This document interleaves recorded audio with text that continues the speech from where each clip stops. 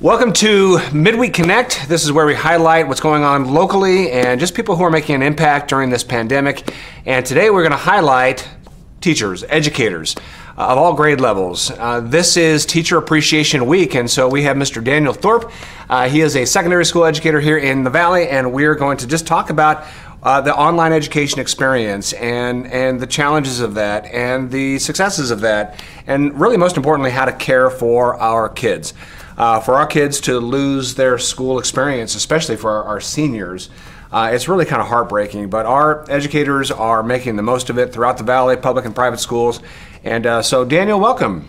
Thanks. Glad you're here. Yeah, me too. And thanks for all that you do. I mean, you know, being the president of a school, to be around the school environment every day under normal situations, it's a high calling. I mean, you are caring for kids, all kinds of different kids with all kinds of different learning capacities and abilities and desires and skills, and it's already such an amazing profession. And here a pandemic hits, and now everybody's at home. Yeah. And within a matter of days, you gotta go online. So describe how you and your faculty partners manage that incredible transition in such a short period of time. Yeah, I think the most important thing is in such a short period of time, we're used to, on a daily basis, just changing things if they need to be changed. Things pop up, things surprise you.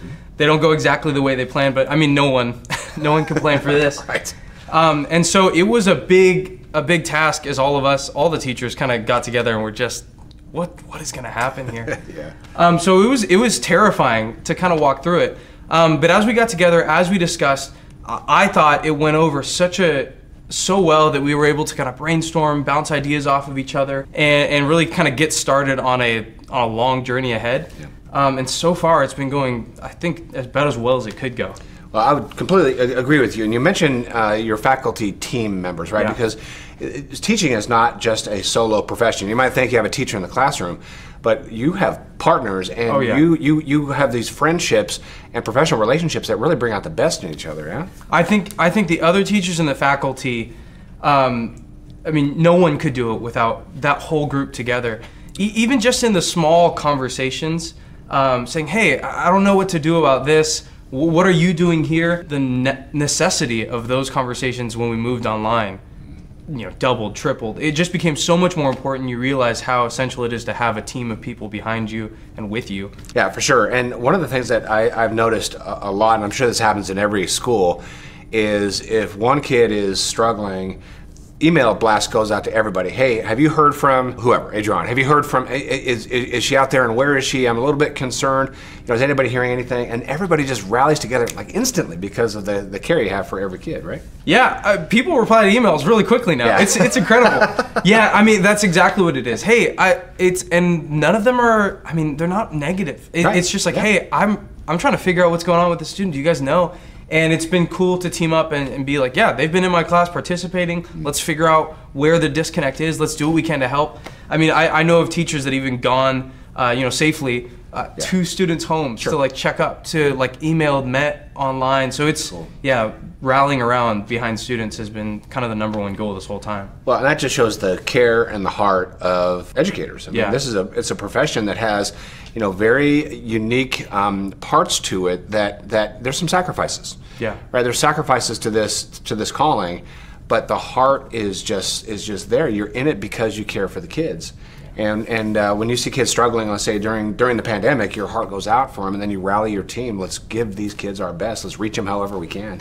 Yeah, I mean, I do what I can, but I was amazed at hearing some of the things that teachers that I know here have been doing for students. That's cool. You know, I was going in and going like, oh, I'm doing this, and they're like, yeah, well, I did this, and it just shocked me. Wow. So yeah, it's just, I'm continually shocked at how above and beyond the teachers are going to care for the students. So that's very cool. Yeah.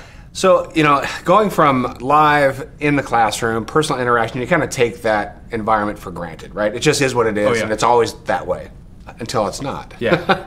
And then everybody's at home. Where have you seen some maybe benefits to online education? Are there any? Yeah, I'd say efficiency is probably one of them. What moving to online education did was, one, it helped you realize, okay, so these little bits are really important, and how can we recreate, you know, those conversations, those side comments that we really go off of. But it's also said, hey, where can we cut the fat? What can be communicated in a even more efficient way? Since we're having to do it online, we have a limited amount of time. It helps you prioritize, I think, both for students and for teachers. And so that's been really good. I think just that perspective on the courses that we're teaching has been helpful. That's cool. So just get right down to what's critically important, focus on that. Yeah, what is most important, because you don't have that whole time, you don't have the hallway conversations to try to make up for anything. Gotcha. And not that we'd ever rely on those things, but it really makes you go, okay, I got to make sure that we are doing the most important things so that students feel supported and they're getting what matters. Yeah, that's fascinating. As I've been kind of monitoring, our own situation, and you kind of have some student expectations, some parent expectations, and some ideas about maybe the way online education should be, and everybody's got opinions. And that's for sure. Make a note. Everybody has opinions. And when it comes to your own kids, those opinions become very, very strong. Yeah. But you mentioned kind of a focus in efficiency. In a school environment, normally day-to-day on site, there's all kinds of things that happen. But I would say the lecture time isn't the big picture school, right? Yeah. But when it comes to Zoom or Google classes, it becomes that time. It's a compressed time, and it really has got to reach these kids, right? And then all the other stuff that happens outside, all the coordinating outside of that focused, classroom time in front of the computer, that's a ton of work, and parents don't often see that. So and this is why I appreciate educators. Yeah. Here at Rancho and everywhere, is the class time from the parents' perspective has shrunk.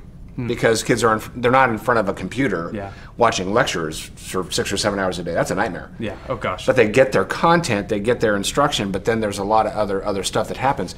But I think teachers are probably working more now than live, right? In my experience, that would absolutely be true. On a personal level, it has doubled or tripled in just weight and time. Yeah. Because you want to make sure that they are getting everything that they can get in the actual classroom. And I think everyone knows this to an extent, but I think teachers on a day-to-day basis really live it, is knowing if we could just boil down everything that's happening in the classroom into a few pages or a short lecture, then we would. Yeah. But it's not what the class is. Right. It's the relationship, it's the conversations, the dialogue and discussion. And so trying to bring as much of that out of the classroom, you cannot get it all. But to get everything that you can, it does take some monumental effort on the part of the faculty and the teachers together to get there. And I think I've seen so many do such a great job. Well, that's cool. Yeah. We're certainly appreciative of you and the whole team. Now, overall, it has been a really good experience, but there are kids who are struggling with this. And how or why do you see students struggling with online education? And why, in some cases, certainly not all, but in a minority of cases, kids are really struggling with this. Why is that, do you think? Yeah, I think when we're answering why, we all have a unique ability to kind of feel that ourselves, as most people have moved into working from home and moving to this online change, not just students. And so with students, I think it's just amplified in terms of you can't just find a secondary conversation on the side and double check on something. It takes an email, it takes a meeting. So there's a lot of organization in going, when is this due? What do I have to keep track of?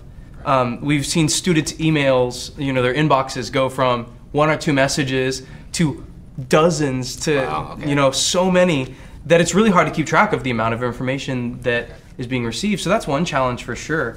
And then another one is just simply processing information. We don't all process information the same, and that's something that teachers are always trying to make possible in the classroom, to address from all these different angles. And adding an online component on top of that kind of creates, sometimes it can create for some students a barrier between getting there. And so a lot of the work that we're doing as teachers is trying to find a way around that online barrier, whether that be making phone calls, just walking through step by step, and just reaching out to make sure that no one feels like they're getting a lesser experience than other students in the class. That's very good to hear, that you're going to try to find a way to reach different kinds of learners, because there are some learners that hey, bring it on. Bring on the technology. Bring on the dozens of emails. I've got it wired, and they've got their calendar. They're all set, right? Their planners, color-coded. 100%, right? It's not me. Mine looks like just a stack of random papers, and I'm just trying to find it. But a lot of kids are like that as well. Right. You know, their brains are just in a different spot, and so maybe the online learning environment just is a little more challenging to them. But there's some other dynamics as well. So, you know, for example, kids who are at home, they may have both parents at work. And so now they are completely reliant on their own worlds, and they don't have necessarily a teacher kind of walking with them, or parents, they're at work, they're not walking with them, and so they can kind of just feel a little discouraged and maybe just kind of give up a little bit. And there's also families that are really struggling. They're struggling relationally, they're struggling with stress. You know, there's maybe more fighting in the home. There's just, you know, pandemics kind of bring stress. And sometimes the kids can feel that deeply. So there's a lot of personal, emotional stuff going on, and here they are supposed to succeed online. So I love the care of the teachers, because it's not just about getting information to these students so they can regurgitate it on a test. It's so much more than that. How would you articulate that? I think one of the good benefits that's come from this is in the midst of all of that.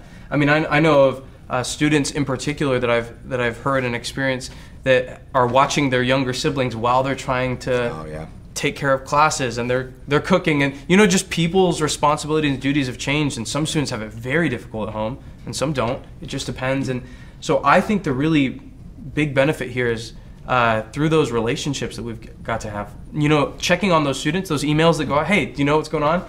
That moment when we get to connect with the student and say, hey, can you let me know how I can help? And hearing those stories, it's just been great in relationship and getting to know and walk, you know, we say university ready, life ready. That's the life ready part of it, is how do we live life like this?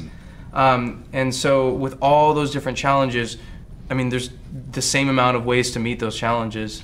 And it's hard sometimes to find them, but we're working at it. Well, I appreciate it so much, and you know, that heart to care for each kid where they're at in their context perhaps will deepen not just our school but every school, to say we are connecting with these kids and hearing their stories maybe more than we ever did before. And we get to know their stories in a very personal way, and we get to care perhaps as we've never have before. So that there could be a blessing there, that perhaps you know, families won't be the same coming out of this.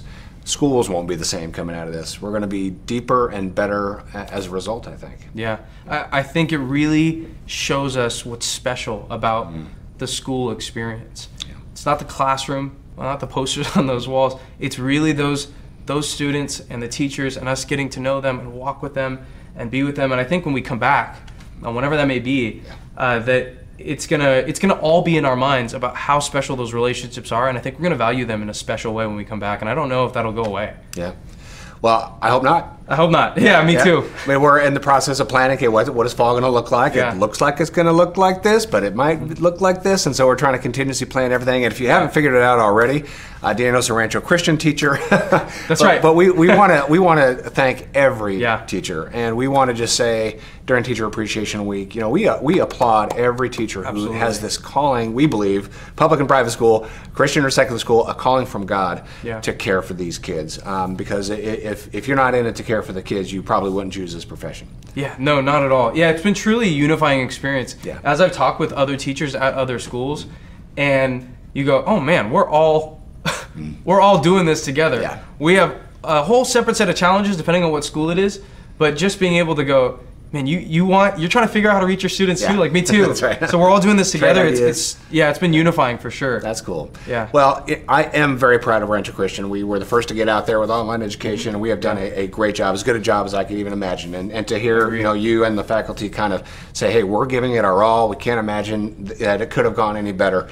But still, every day I'm sure you're learning and growing and developing the way you did when you were on site, right? Yes. And some powerful long-term lessons are going to be learned as we learn to care for our students even better. Absolutely. So for this Teacher Appreciation Week, we want to say to every single teacher out there, every faculty member of every school, we love you, we appreciate you, thank you for caring for our kids.